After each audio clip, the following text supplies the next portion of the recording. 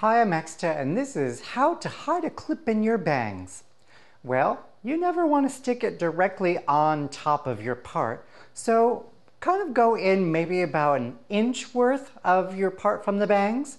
From there, take a tiny little section, take a little brush, a comb, a teasing comb, whatever implement you would like, and put a little bit of a back combing, back teasing into there.